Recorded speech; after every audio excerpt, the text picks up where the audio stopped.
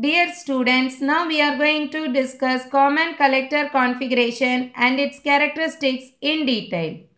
In this configuration, base is the input terminal, emitter is the output terminal, collector is common to both input and output. This is the circuit diagram of common collector configuration.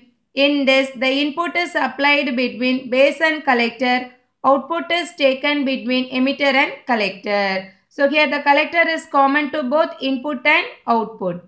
In this diagram, the base current is the input current, base collector voltage is the input voltage, emitter current is the output current, emitter collector voltage is the output voltage. Okay. So in order to make the transistor working in the desired operating condition, we have to ensure that the input side is forward biased, the output side is reverse biased. So here the base collector junction is forward biased and emitter collector junction is reverse biased. So in this condition, the transistor is working in active region. Okay. So next, current amplification factor. It is represented as gamma for this common collector configuration. It is defined as the ratio of output current to the input current. What is output current? Emitter current. What is the input current? Base current. So gamma is equal to IE by IB. So next, the expression for the output current. Here the output current is emitter current, that is equal to gamma IB plus gamma ICO. So from this relation we can get emitter current is equal to what? Gamma into IB. Here this ICO is nothing but the reverse saturation current or leakage current due to the reverse bias condition with base open. Okay. Next, input characteristics of common collector configuration. In this, we are going to analyze the input parameters with respect to output voltage.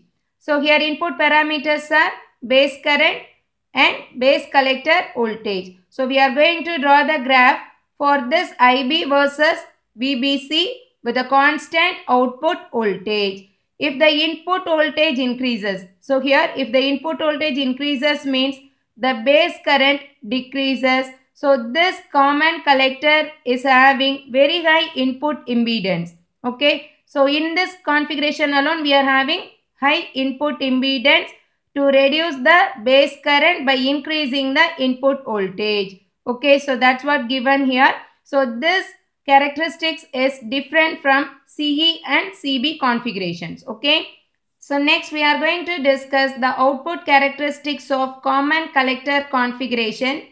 In this we are going to relate the output parameters, emitter current and collector emitter voltage. Okay. So this is the graph for this IE versus VCE with constant base current.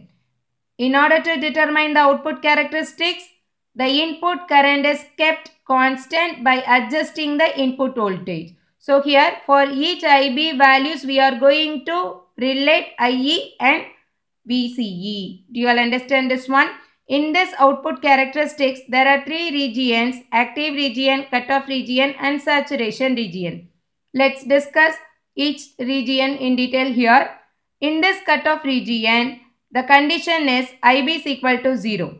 That means if the base current is 0 means base is open. There is no input is given.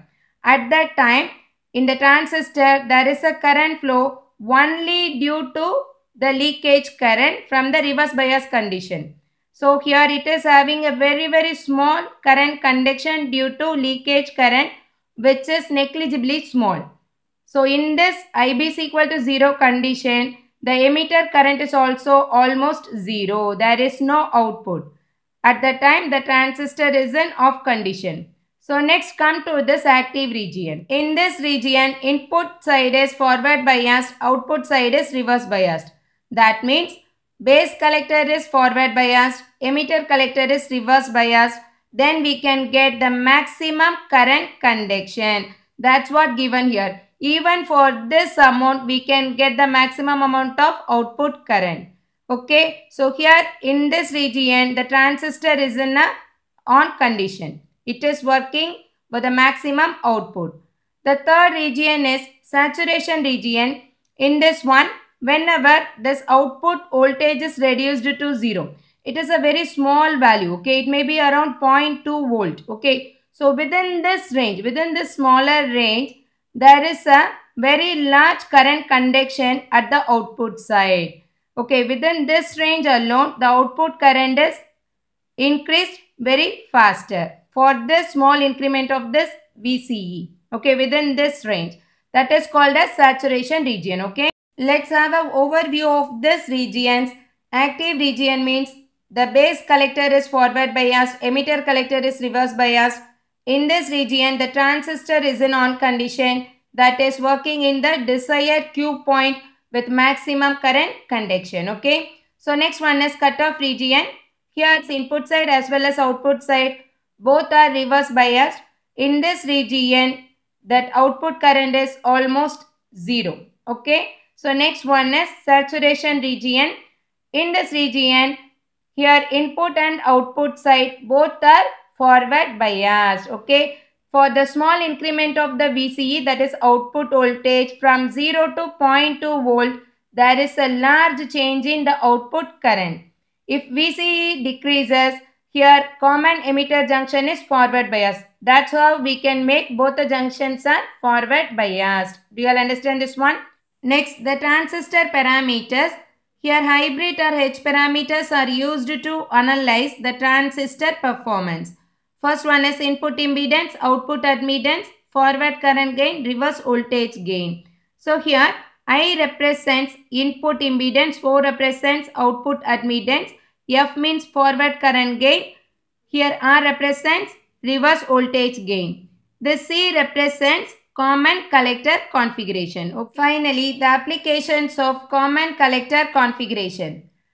This configuration is having very high input impedance, very low output impedance, just opposite to the common emitter configuration, okay. So its voltage gain is less than unity. It is having very high current gain. Due to this properties, this common collector configuration is widely used for impedance matching applications.